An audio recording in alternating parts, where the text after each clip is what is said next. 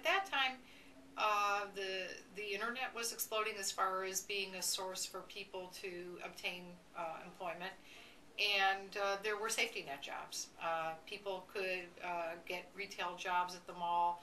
They could work in hotels, restaurants, etc. So they did have safety net positions. They could take a left turn in their career and then get back into whatever field they were into once the employment recession sort of receded, which we started experiencing, I think, in early part of 2004. This time around, there was no bitterness. In fact, it's almost like a calm resignation we're feeling. I feel a connection with our applicants and clients that I've never experienced in my career before. We're all in this together. Everybody walks in here understanding what the market's like.